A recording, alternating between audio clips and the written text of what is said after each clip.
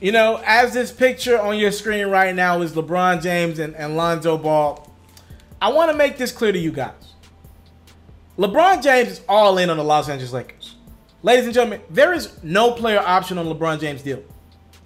What does that mean? He's all in with the Los Angeles Lakers. Meaning, if after 1 year, let's say after the 2018-2019 season next year, LeBron wants to be a free agent again, he can't do that. He's in that contract. There's no way out. Let's say after 2019, LeBron's like, y'all didn't get any free agents. I just want to leave. I want to go back to Cleveland. I want to go somewhere else. I want to go to Miami. There is no option out. He can't go be a free agent. He has to stick there. And I'm hoping LeBron's got a no trade clause in his contract. I'm sure he does. And that, you know, he wouldn't be able to be, he can veto any trade that he wanted to do unless the Lakers wanted to trade him, which I doubt. Why would you trade a guy like LeBron? Period. You know, there's no outs in this deal. And to me, that tells me a lot about where LeBron James' headspace is. He trusts Magic Johnson, Rob Pelinka, and the Los Angeles Lakers. He trusts them. He trusts Jeannie Buss and the Los Angeles Lakers. He had that trust in Dan Gilbert and the Cleveland Cavaliers the first time around, right? Again, he was young. He was a rookie. He was growing into a man. He was in his first few years in the league. He trusts Dan Gilbert. And then Dan Gilbert stabbed him in the back with that letter. You know, say what you want about LeBron James. Was the decision the right move? Could he have told Cleveland beforehand? Yeah, he could have.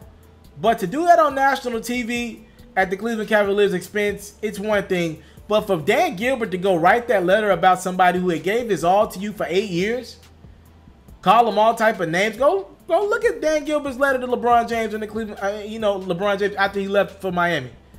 It was rough. He promised a championship before LeBron got one in Miami. He didn't do that. As a matter of fact, they were the worst team in the NBA for the next 4 years while LeBron was in Miami. That letter was rough. You know, and he didn't put that trust in Dan Gilbert again. He couldn't trust him. I know LeBron thinks what he thinks about Dan Gilbert. I'm sure he thinks he's a white, privileged man. I'm sure he thinks of it, that of him, who doesn't understand culture.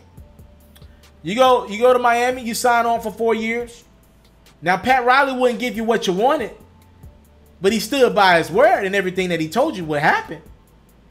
LeBron just wanted some other perks that Miami just wasn't willing to give, and that's fine.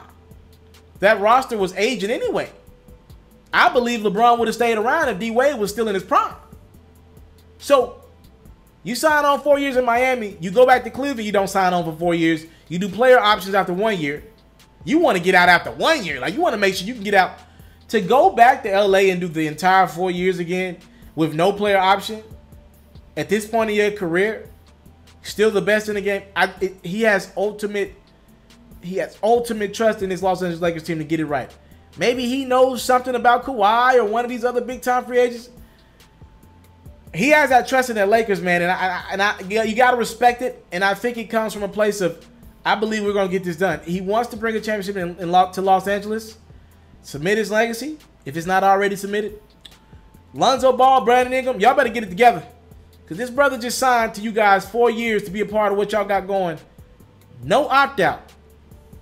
We'll see if it works out.